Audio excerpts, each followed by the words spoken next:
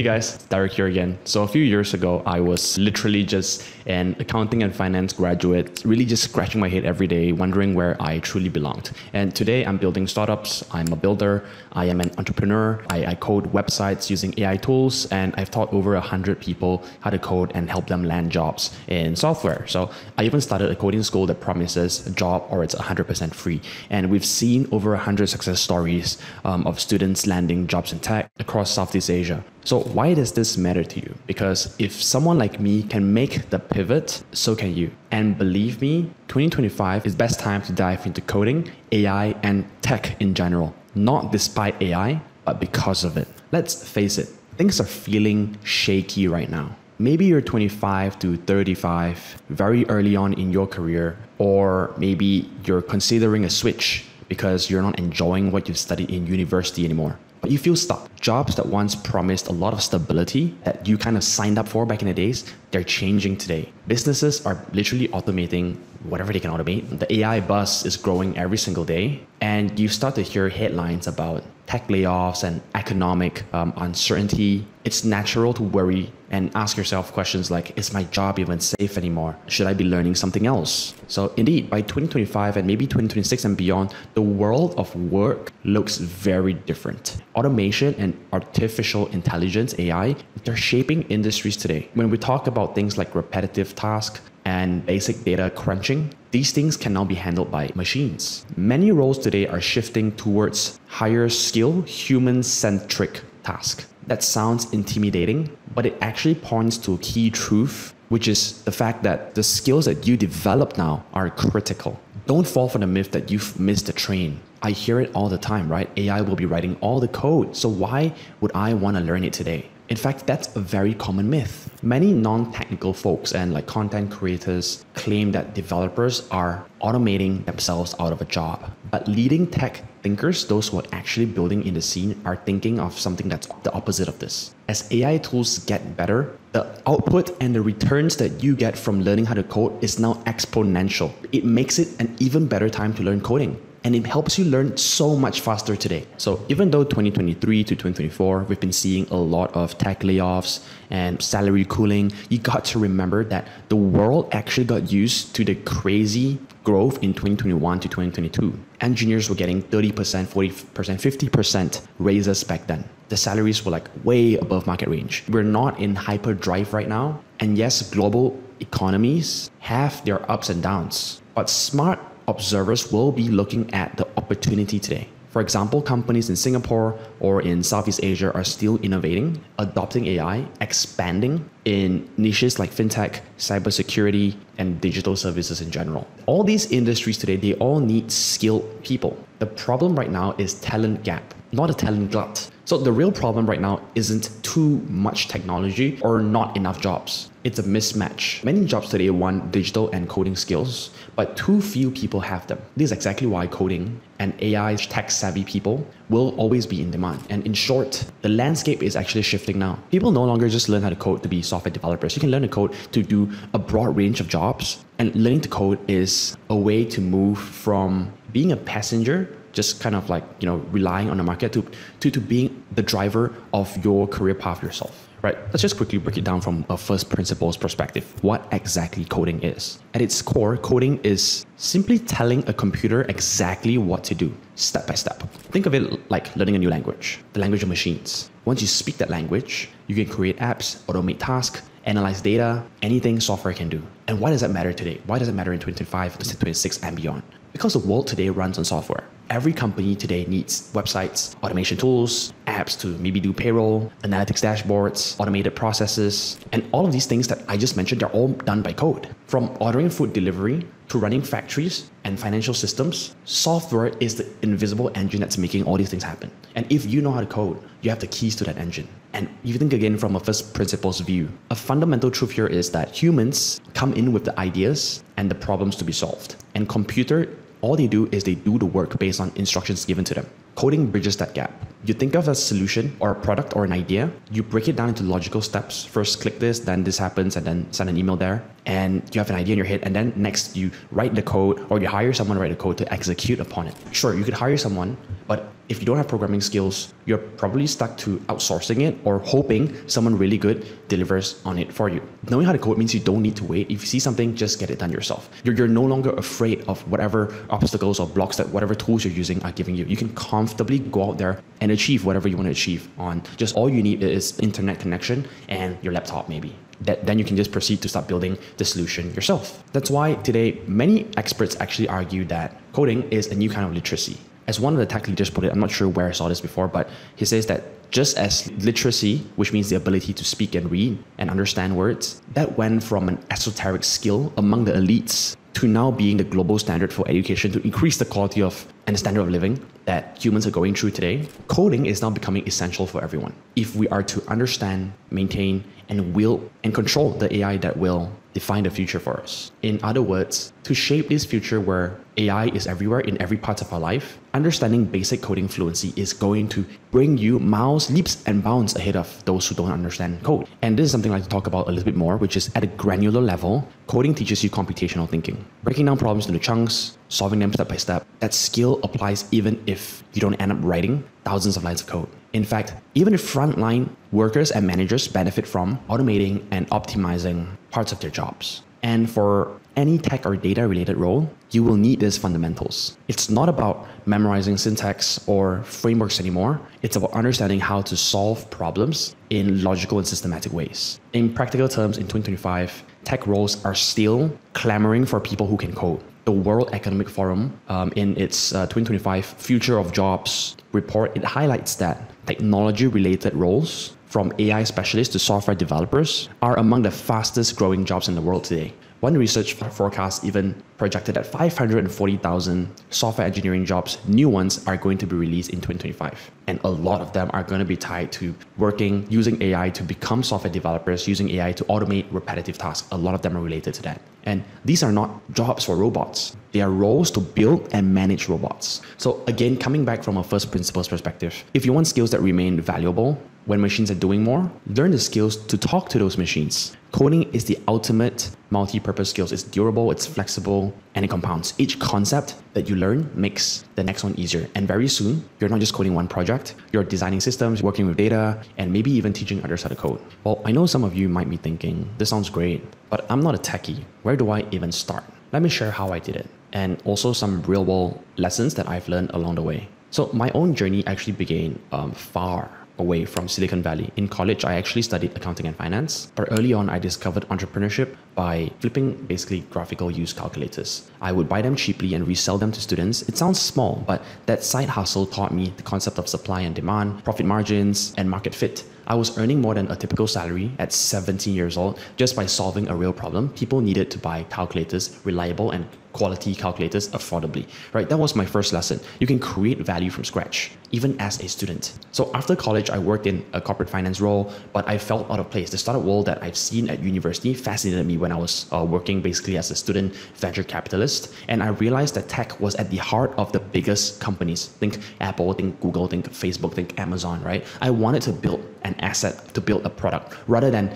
crunch numbers on a spreadsheet. So in 2019, I quit my job to learn coding, self-learn full-time, right? That transition was like one of the toughest periods of my life. I couldn't afford a bootcamp. I couldn't do a second degree. So I self-taught myself using a lot of free resources and just building a lot of projects myself. And within 6 to 8 months of really intense learning, coding from 9 a.m. to like 12 a.m. at night, something interesting happened. My friends who did have IT degrees, they were coming to me for help. And I was tutoring them on technical interviews and helping them do their backend projects and even freelancing for software projects. And the lesson here was that I realized was that a pure degree does not guarantee skill. What matters is what you do with what you learn. So to push myself in 2020, I started this thing called the Hacker Collective, basically weekly meetup groups where all of us would learn by doing. I gave myself a challenge, right, to build one project every month, and that forced me from the theory that I've learned to turn it into reality, right? I remember working on a little web app, working on scripts, working on anything basically, right? And we used free resources like Code Academy together, but most importantly, we held each other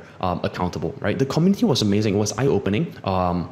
We had people from different backgrounds joining. We had lawyers, we have accountants, we have like engineers, And soon, dozens of students were showing up, and many dropped off, which happens most of the time because coding is tough. And that's when I realized that it's tough to sustain alone. It's just very tough to persevere through it. But the ones who stuck it out started building real things, and I even started teaching some of the sessions, right?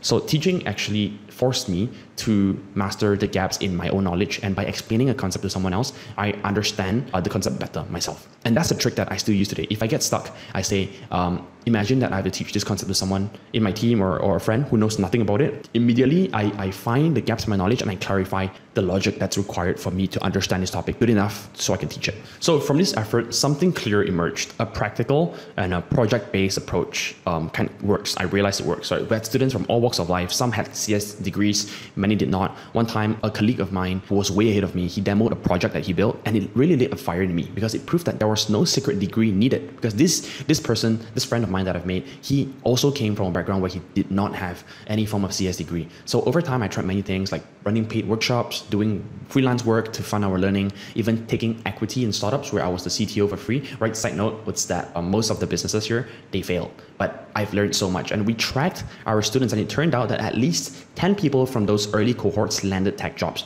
Some in Malaysia, some in Singapore, even some remote roles in US companies. And one really cool story was that I hired a junior developer and I coached them intensively. And 3 months later, they snagged up a job in Singapore for 5,000 Sing per month, right? And that was proof to me that what we were giving to people here, it paid off, and it was giving them real skills and adding real value to their life. So all these experiences, what they did was they really showed me that learning by doing and peer support is powerful. People who came from finance, marketing, even construction backgrounds were suddenly coding because they had proof of work now, right? They had built projects in their portfolio that they could talk about in their interviews. And in fact, that became our philosophy. You don't need a 6 degree or 10 years of experience. What you need is real skills and examples of using them. So fast forward to 2022, I formalized all of the experiences that we've built into this company that I'm running now called Sigma School, which is a 3-month coding bootcamp where we leverage our incentives to our students' outcomes. What we say is you get a job or it's 100% free. So we started small with a community course, and the response blew us away. We had like thousands of signups on the first week.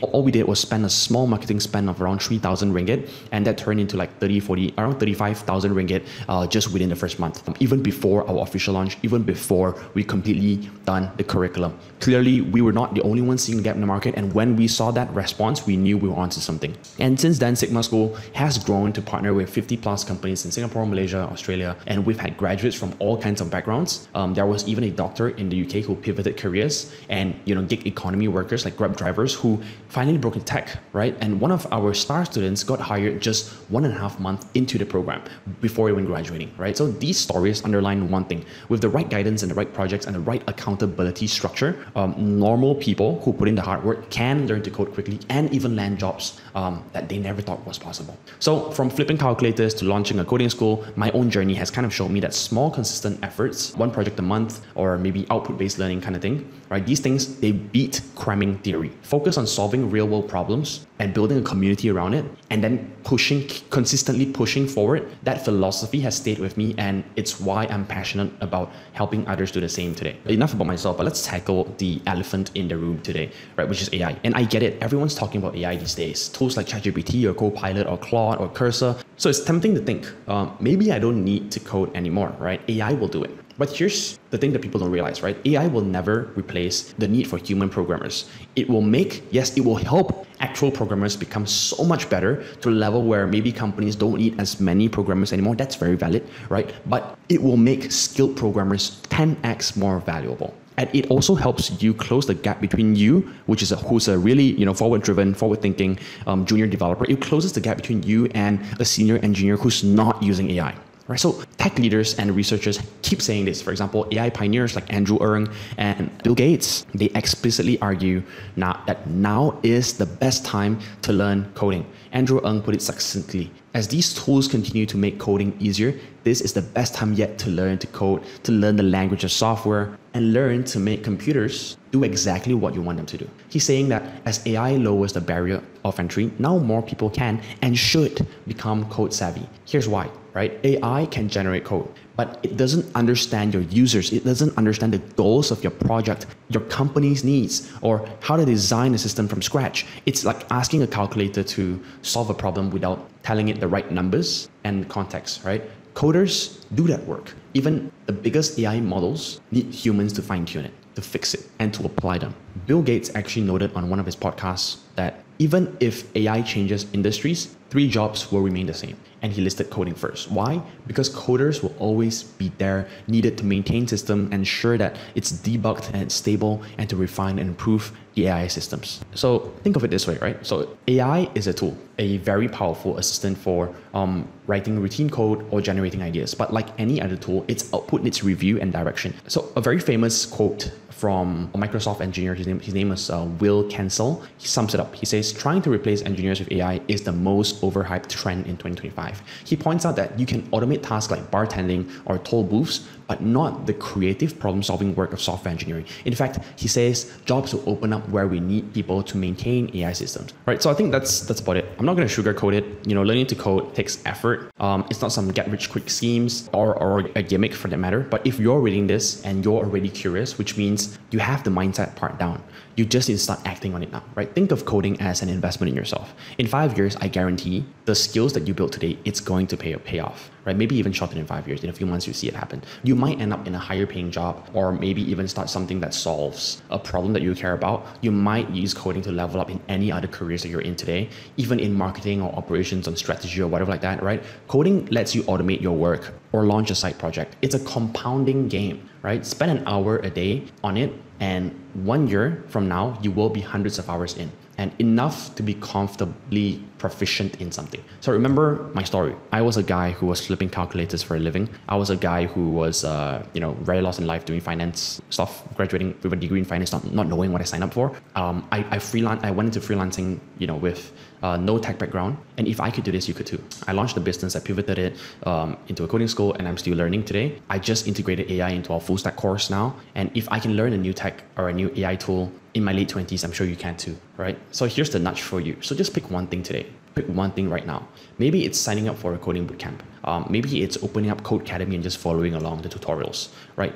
Maybe it's just writing hello world in Python or JavaScript, whatever, just choose one, right? Maybe it's watching a 5-minute YouTube video. Tiny steps matter. Do something today. Start somewhere and make sure to continue on a healthy cadence that makes sense for you. Tomorrow, do a little more, right? Fix a line of code, fix a little bug, stay consistent. You might be thinking, yeah, but what about real life responsibilities, right? I get it. We all have jobs, we have bills, we have families to feed.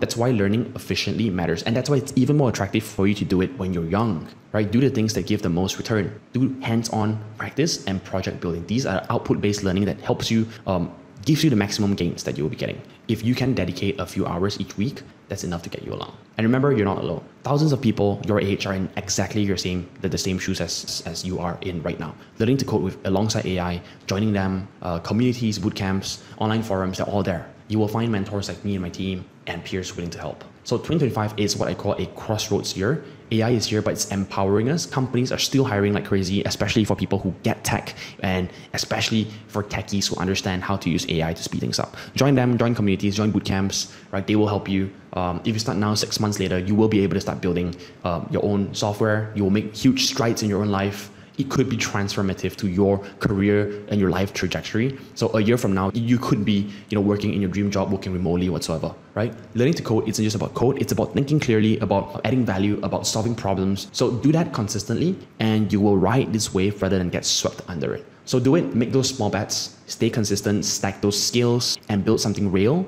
Your future self will thank you for it. And remember this quote, the best time to start planting a tree was yesterday. The next best time is today.